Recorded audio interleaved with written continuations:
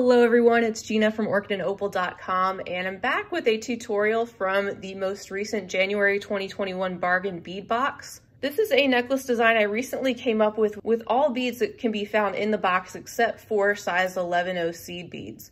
I even used the chain that came in the box, the clasp, the jump rings. So all you need to add besides the seed beads are a couple of wire guards if you have those. If not, you can just loop some seed beads there to attach to your jump rings and chain. But it just so happened I had some extra material, so I figured we would make this together. The beaded portion here, it's gonna start with a base of right angle weave. And if you've never done any bead weaving before, I have a beginner's video on an intro to right angle weave, so I will try to link that in the corner. I have my size 10 beading needle threaded with approximately 10 feet of beading thread at this point. We may have to add some more on, I will let you know if I do, but that right angle weave first portion is pretty thread thirsty, so I wanted to make sure that I had plenty to get through that without having to add on thread in between. So go ahead and gather your materials. If you're making this with me, I'll have the full materials list down below, as well as the link to the bargain bead box if you're interested in checking out that subscription, as well as a coupon code. You can see these beads unboxed in that subscription on my channel just a couple weeks ago. All right, we're gonna start out with our light pink crystal rondelles. I'm gonna clear everything else away so we can jump into this tutorial. All right, to begin this necklace, I am going to pick up 4 of these rondelles, and I'm going to string them down about halfway because I don't want to have 10 feet of thread that I'm working with on one side.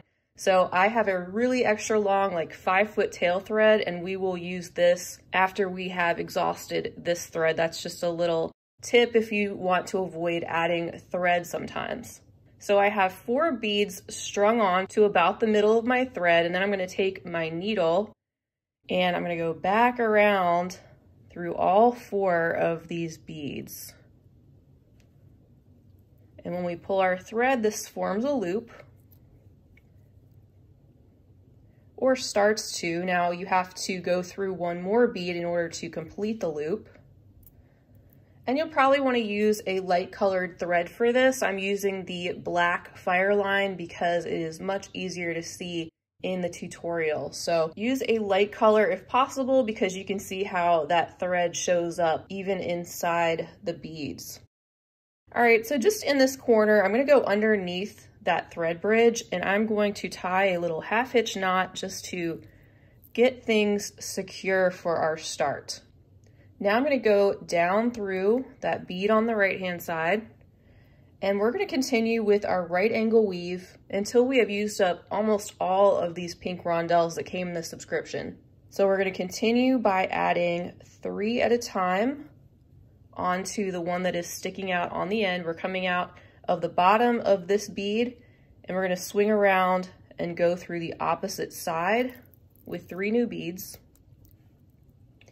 And then head over to the right, just doing this 1 bead at a time and pull, then head up through 1 bead and pull, and now you're ready to add 3 more.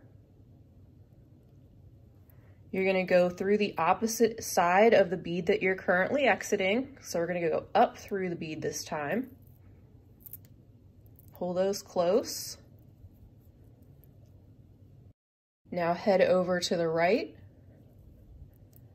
pull,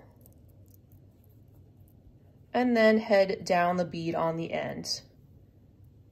You want to tighten this as much as you can within reason, but we will be going back through and over the top of this right angle weave, so it should tighten up as we get through the piece. You want to continue in this manner with the right angle weave of these pink rondelles until you have about 10 units. Right here, I'm considering this 3 units, 1, 2, 3. So go ahead and do 7 more. You'll just want to have 2 beads remaining that we'll use on either side of the necklace at the end. So you should have enough to do that. Once you have 10 units strung on your thread, I'll meet you back and we'll continue on with the next steps. All right, everyone, welcome back. So now that you've reached the end of your right angle weave base, turn your piece in such a way that you'll be able to swing down through a row. In this case, it's going to be this row, which is going to be the bottom, which is where we're going to pop in one of these bicones in between each of these gaps. So I'm coming down out of this rondelle, and I'm just going to continue this time toward the left. So I'm going back through that bottom bead, and then I'm picking up a bicone and then heading through the next rondelle, then picking up a bicone, going through the next rondelle, and repeating this all the way down till we reach the other side of our piece.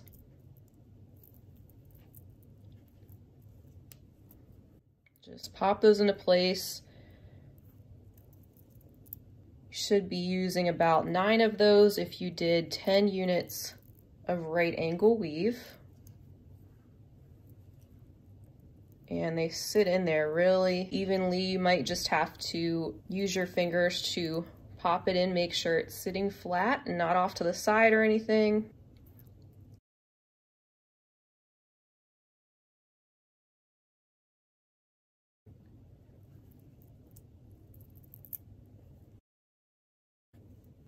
All right, and then my final one, going through the last rondelle bead down there.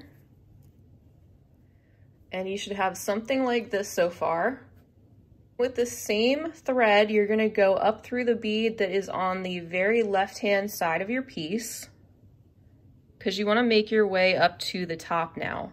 We're gonna be adding in some smaller crystal rondelles in the gaps at the top, and that's going to cinch this together. Go ahead and pick up a small rondelle and put it in this gap between the bead that's all the way on the left and the one that's on the top to get us started. And pull, and then continue on by adding a small rondelle in each of these gaps. And don't mind my thread here, I had to add on a new piece because my thread got snagged on one of the beads and it snapped.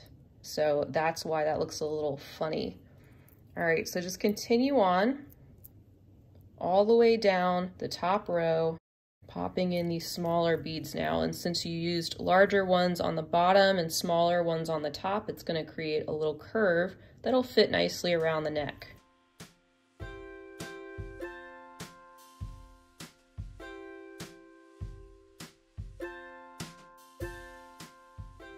Okay, going through the last one at the top, and then we're gonna put one more in between the top right and then the one all the way on the side. So pick up one more and go through the next rondelle over there at the side. And here's a look at the base we have so far. Now we're going to continue on to the bottom row. Again, we're going to start embellishing with some of our seed beads to kind of frame out some of these crystals. So grab your 11-Os and we'll continue on. All right, so take your needle and swing through this first rondelle we get to on the bottom row, as well as the first bicone bead. Go through those 2 beads on the bottom, and then pick up 5 seed beads and wrap these around the bicone by then going through the bicone in the opposite direction of where you're coming out, and also go through the next rondelle, and then through the next bicone, and repeat. So once again, you'll pick up 5 seed beads and then go back through the bicone in the opposite direction, as well as the rondelle and the next bicone. Keep doing that all the way down to the other side of your piece, and then we'll pick up with the next steps. All right, next pick up one of your small crystals again and go through the rondelle that is on the left, and then go through the small crystal in that next corner up at the top. You're going to need some small crystals again because we're going to make an X pattern all the way along the center portion of the necklace. We're going to first pick up 3 seed beads, one of the small crystals, and then 3 more seed beads. And we're going to head left through that bottom left rondelle. Now pick up 3 more seed beads and go up through that small crystal that's right there in the middle to complete the other side of your X. Give that a nice tight pull and pick up 3 more seed beads. This time, go left through the top rondelle. And when you pull this, you can see that you have created your first X.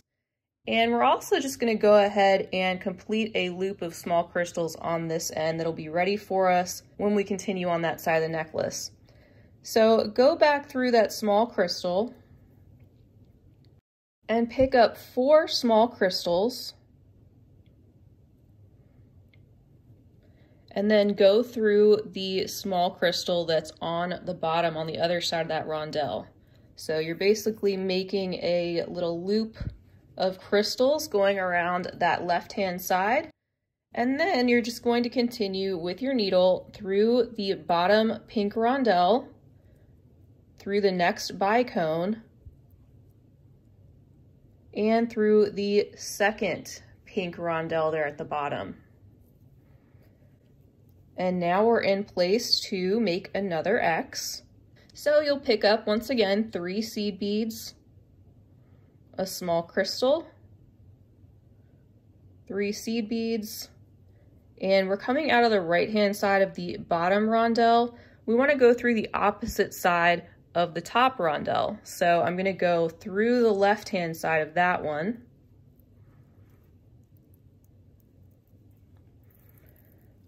Pull, and then we're going to finish up that X by picking up 3 seed beads, going down through, just crossing through that small crystal in the middle, and picking up 3 more seed beads, and this time going through the rondelle on the opposite side, so going toward the right.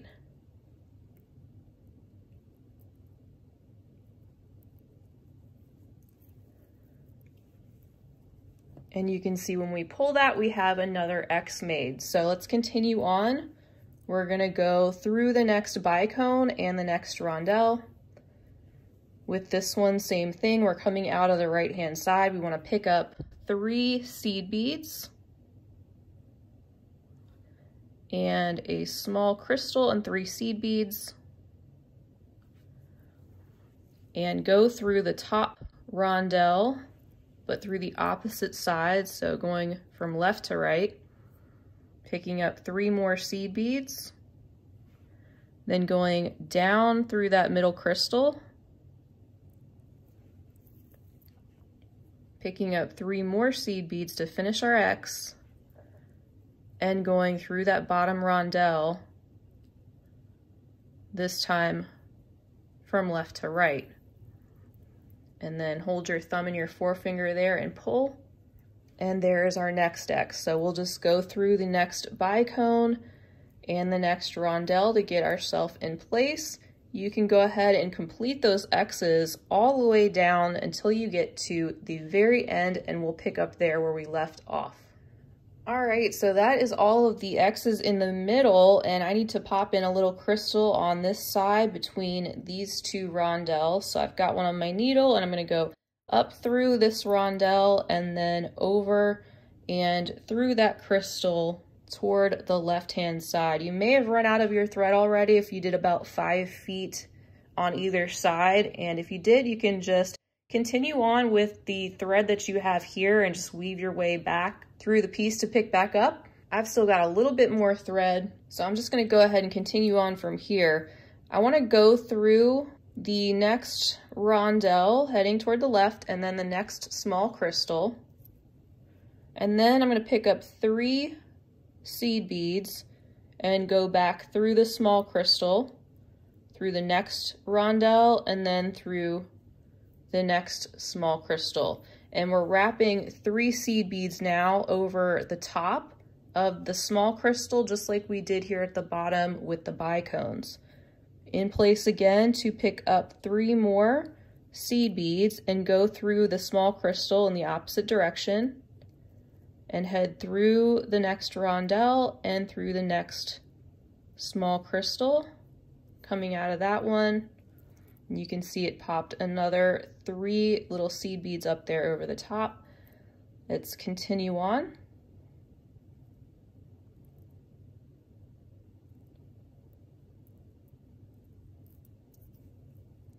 And just keep doing that until you get to your last small crystal before the last rondelle.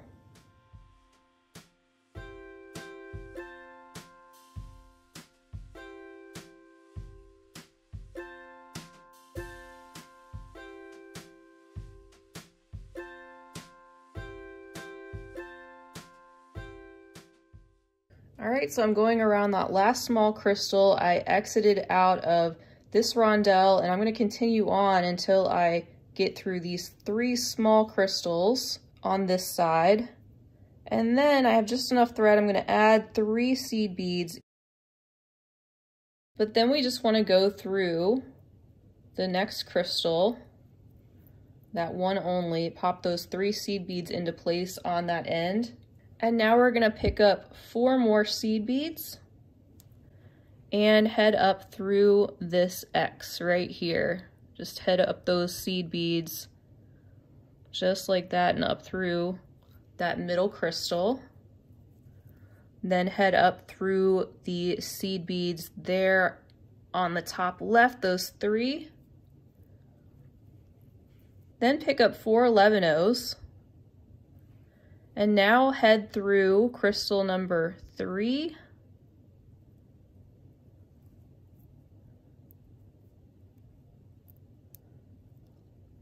And put 1 more seed bead right in between these 2. So I picked 1 more up, and then I'm just heading back through that small crystal there on the side. And I'm going to knot off my thread at this point, and we'll continue on after I do that. All right, so I put the needle on my other thread, my really long tail thread, and I just wove my way following the thread path up to this seed bead here on the far end of the left-hand side. And I'll demonstrate what I did on one side, and it's going to be exactly the same thing on the other. So just repeat these steps to do your other side. Once we're coming out of that seed bead at the very end, you want to pick up 1 other seed bead as well as another one of your bicones and pick up 3 more seed beads. String those down. And then you're going to return through the bicone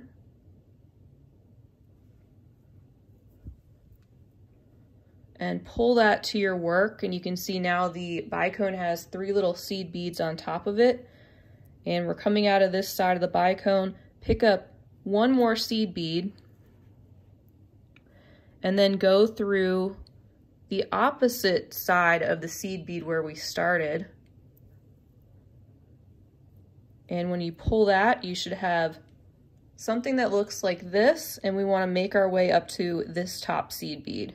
So go up through that first seed bead you added, as well as the bicone, and the next seed bead, and then head over to the left through the seed bead on the end. Now we'll kind of repeat that same process, this time with one of our rondelles. So I'm going to pick up 1 seed bead, 1 rondelle, and 3 more seed beads. Pull this down to our work. Head down through the rondelle. And pull this tight to your work. Pick up 1 more seed bead. And then go through the seed bead you had exited, but in the opposite direction. Again, pull this nice and tight to your work if it loosens up on you. And now we want to head up through that. So we're going to go up through the seed bead that comes next, up through the rondelle, and up through the next seed bead. And then we're gonna head over to the left through that seed bead on the end. Then you're gonna pick up 2 seed beads, a small crystal, and 2 more seed beads, and go through the opposite side of that seed bead you had just exited. So that's what we have so far. My thread's coming out of the left-hand side. I'm gonna go through the 2 seed beads there on the left as well.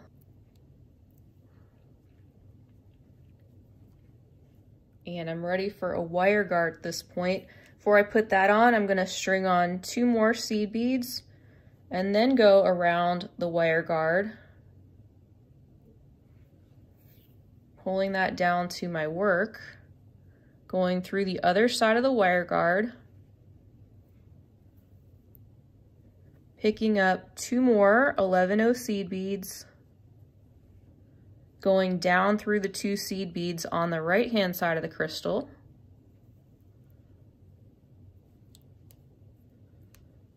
and that's one side secured. We're gonna fill in these little gaps on either side. I'm gonna pick up another 11-0, and I'm gonna go down through this next seed bead on the right that's right in front of that rondelle. Then I'm gonna head up through the seed bead that's on the left right next to it. I'm gonna pick up 1 more seed bead and go through all 4 of these seed beads on the left-hand side of the small crystal, all the way up to the wire guard, pull. Also gonna go around the wire guard and down through all of those seed beads on the right.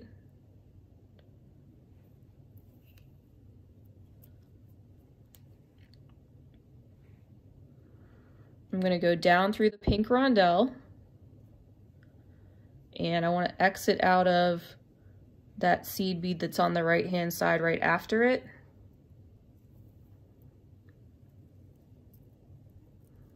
I'm going to pick up another 11-0 and go down the next seed bead that's sitting right on top of the bicone. Going to go up through the seed bead right next to that on the left-hand side of the top of the bicone. Pick up another 11-0, go up through the left-hand side seed bead right there before the rondelle, and when we pull this, we get this little shape right there before the rondelle. Now let's head back down through the seed beads. The 3 on the right-hand side, you can just go through one at a time if you need to, and go down through the bicone and the next seed bead on the right.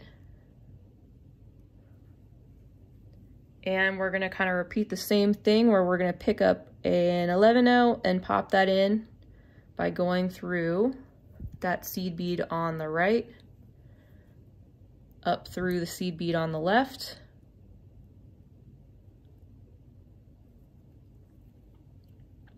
pick up another seed bead, and go through the seed bead right before the bicone on the left-hand side. So this is what your side should look like, and I'm just gonna keep going with my needle down through these seed beads on the right to get myself over to the other side of the piece to complete the other side, just like we did on this side.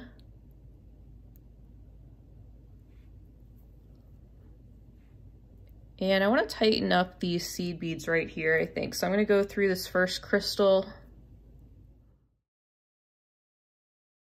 I'm going to go through these first 3 seed beads, skip the 4th, and then go through the next 3. And that pops that one out a little bit. Now I'm going to go through this crystal, go through these 3 seed beads here, skip the next one, and go through the next 3.